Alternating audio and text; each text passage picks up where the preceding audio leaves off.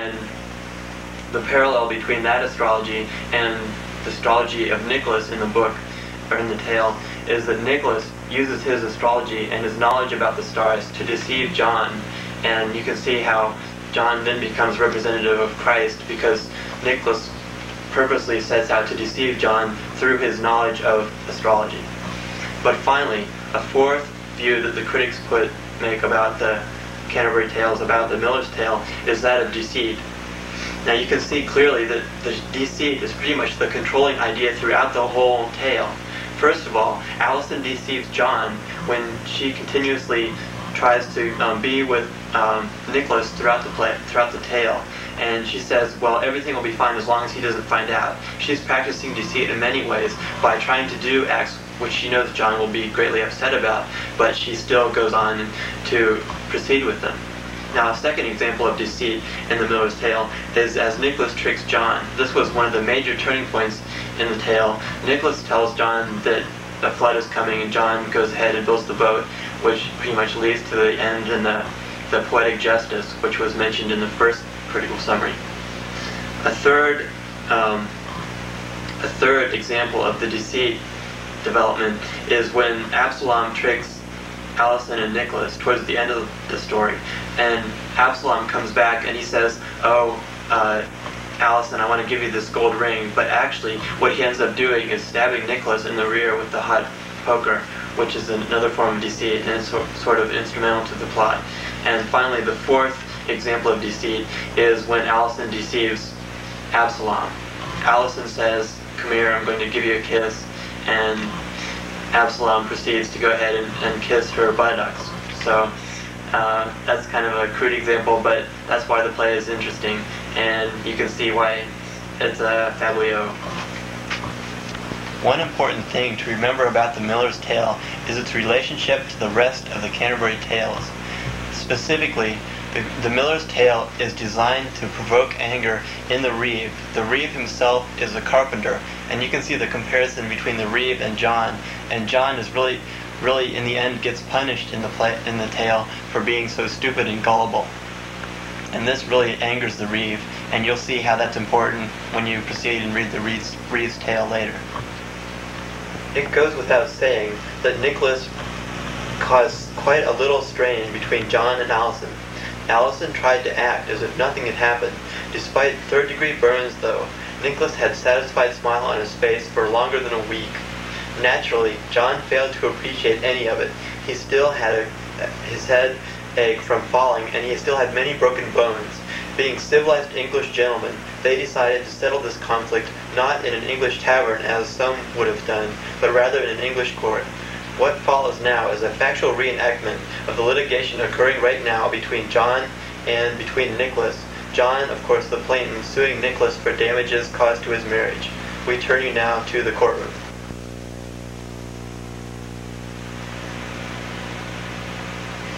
Dun, dun. This is divorce court, presided over by Judge Keene William. In today's cases, Allison is suing John on the grounds of mental cruelty and random destruction. John is countersuing Allison for adultery and mental cruelty.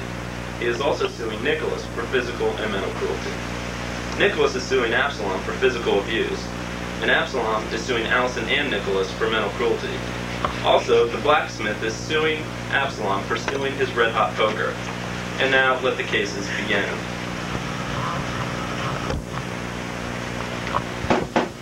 Mr. Wapner, you may now present your case. My client is suing Allison on the grounds of physical and mental cruelty, and also on adultery. He's also suing Nicholas on the grounds of physical and mental cruelty. You can now show me your first witness. Mr. John?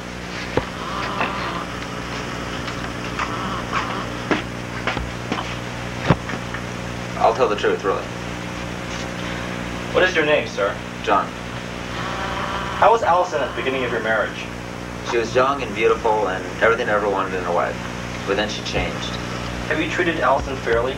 I've treated her more than fairly. I've given her everything she could want and everything she needed. Have you provided her with food, sustenance? I've given her food, clothing, everything she needs. But she keeps leaving. And she's always gone, and I never know where she is. I don't trust her at all. Have you caused her to seek another man in any way? No, I've given her no reason to go to another man. I'm always there. I give her everything she wants. When did you believe that Allison was, well, fooling around?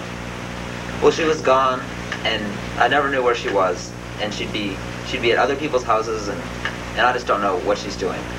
So you had strong suspicions? Yes, very strong suspicions. When did you first see Allison committing adultery? I was sitting very comfortably in my bathtub, and it fell through the attic, and I caught Nicholas and Allison red-handed committing adultery. So it's safe to conclude that Allison is an adulteress and has turned into a slut? Yes, definitely. She's an adulteress. I don't trust her at all. I don't want to have anything to do with her. She's ruined my life and destroyed my marriage. I have no further questions. Thank you, Mr. Wapner. Mr. Skank, would you like to cross-examine this witness? Yes, Your Honor. John, how old are you? 50 or 55. Now, how old is your wife? 10 or 20. Wouldn't you say that this is a rather large age difference? Well, I guess maybe. Aren't you concerned that your wife will seek other companionship? Yeah, a little bit. She might. So you could say you're jealous. You could put it that way if you want to, I guess. And John, just what were you doing in a bathtub in the attic? So you persecuted your wife, didn't you? Admit it. You forced her to perform weird sexual acts. You hated her. You hate everyone. You spied on her. You're scum and sleaze, and you would have killed her given the chance. No further questions. No lies. You put that into my mouth. I didn't say that. Sit down, John. I'm getting out of here. There's no way.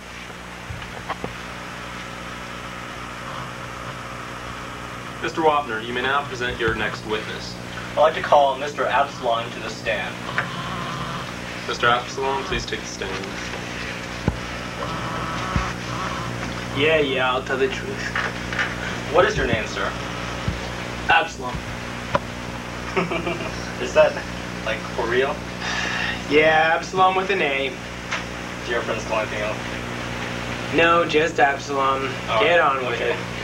Did you see Nicholas and Allison committing adultery? I certainly did. One night when I was going over to John, the carpenter's house, I distinctly saw the two of them engaged in adulterous relations. Not only that, but they played cruel, sadistic jokes on me. And I want to see both of these sickos brought to justice. Thank you, Your Honor. I have no further questions. Mr. Skank, would you care to cross-examine this witness? Yes, thank you, Your Honor. Specifically, Mr. Absalom, what sort of sadistic jokes did they play on you? Never mind, that's not important. That has Your nothing Honor, to do with this. please allow me to introduce Exhibit A. Didn't you steal this poker from the blacksmith? Well, no, I didn't steal anything. I just borrowed it, Your Honor. I was going to give it back. Didn't you take this borrowed poker and place it red hot upon the buttocks of Nicholas? Well, yes, but... Then isn't your credibility as a witness totally destroyed? Because you are not only a thief, but also a sadistic mutilator? No further questions, Your Honor. That's not... I'm tired As Mr. Absalom leaves the stand, we now have time for a short break.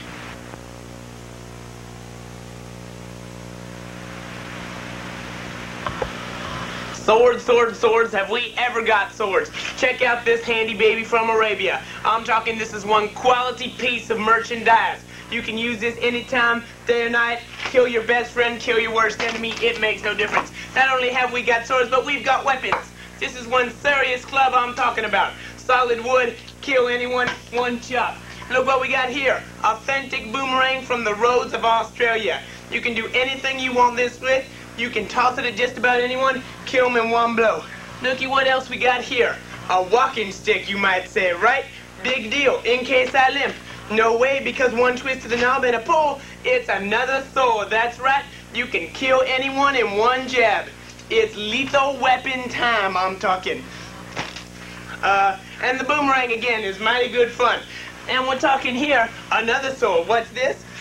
Yes, an entire scimitar in one shot. Take out 9 or 10 little pygmies with this baby, I'll tell you. And there's the boomerang again. I'm telling you, this baby really works. And here we got another knife. I'm talking Rambo would kill for this baby. This is a real knife. And look what we got here, a baby knife in case you got a baby to kill. Yes, I'm talking this is some lethal weaponry here. And the coup de grace, a red hot poker. There goes the boomerang again. And this poker, I'm talking you, when you make it red hot, place it up on your worst enemy's buttocks, you can pretty much take care of anyone. So come on down to our sword shop. Get a boomerang, get a red hot poker, or get a sword. You'll be pleased every single time.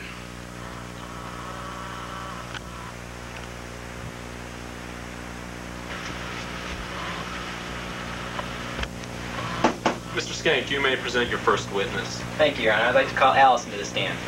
Allison, please take the stand. I promise I'll tell the truth. Allison, please tell us what your true relationship with Nicholas is. He's my tutor. He teaches me about astrology, the stars, and the dark. And why is it that you're asking for a divorce from John? He's terrible to me. He doesn't trust me. He treats me terrible. He doesn't feed me enough. Thank you. No further questions, Your Honor. Mr. Wapner, would you care to cross-examine this witness? Yes, I do. What is your name, ma'am? Allison. Has John provided you since your marriage? Not very well. Do you admit that you've committed adultery with Nicholas? No. He's my tutor. I wouldn't do that. Don't you think so, Judge? Oh, yes. You may step down now. Judge, I have one. No further questions.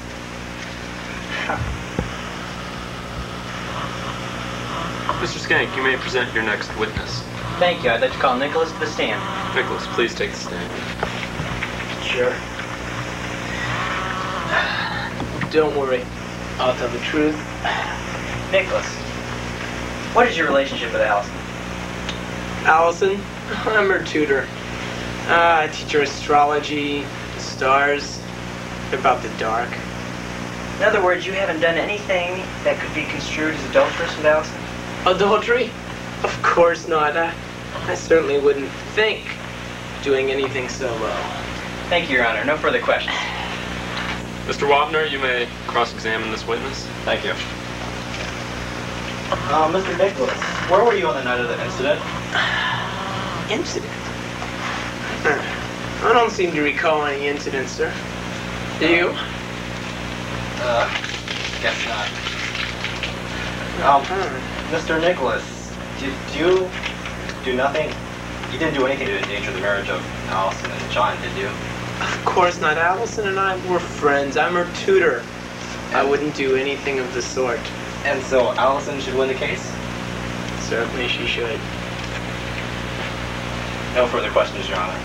You may sit down, Mr. Nicholas. Thank you.